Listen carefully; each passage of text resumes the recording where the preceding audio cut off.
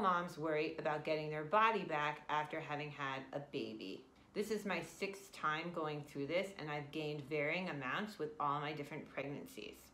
The best thing to do is stick to a healthy, low sugar diet, just like you did during pregnancy, and to start to fit in exercise as soon as you can. Most women lose half the weight they gain during pregnancy during the first 6 weeks after their baby is born. But if it's taking you longer, you shouldn't worry about this, because anything you want to do when it comes to weight loss should be gradual. You want to aim to lose 1 pound to 1.5 pounds a week and avoid crash diets, cleanses, or anything extreme.